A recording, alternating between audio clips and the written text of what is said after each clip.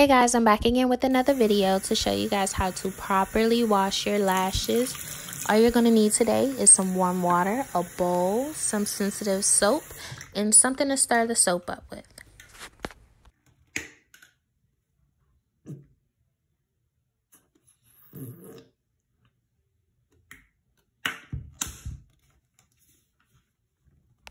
Like I said, I'm using Dove Sensitive Skin Soap. You can use anything that you have in the house that you're willing to put on your lashes. Stir, stir, stir, and you'll be good to go. Once you see bubbles starting to form, you're going to go ahead and put your lash into the bowl of warm water. Once again, the overall goal is to get the glue that's stuck on the lash to get tacky enough where you can pull it off with tweezers without damaging the actual lash.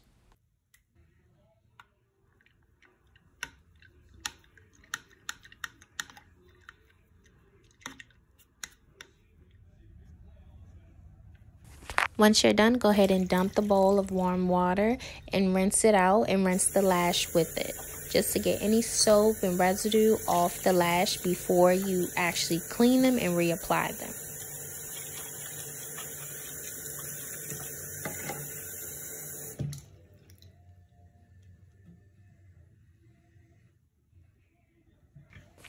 Okay, now that I got my paper towel, I'm going to just pat it dry just a little bit because I still need it a little moist to get the glue off.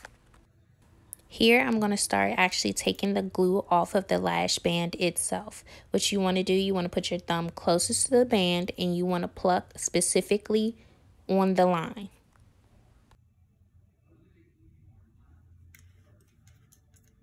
A lot of people don't realize that mink lashes are supposed to last to up to 30 times. It's not how many times you wear them, it's how you take care of them. So if you don't take care of them, they won't last as long, so you're wasting your money. Be as careful as you possibly can because once you rip that band, the hair starts to come out, and that's why people be having bald-headed lashes when they're not supposed to.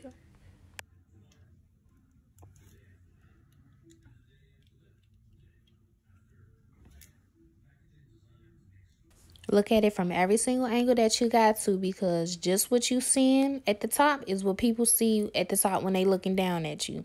So make sure there is no clunks of glue. Get all that stuff out. And yes, I use track glue for my lashes. It's not ghetto. It's what we do. And that's just that on that.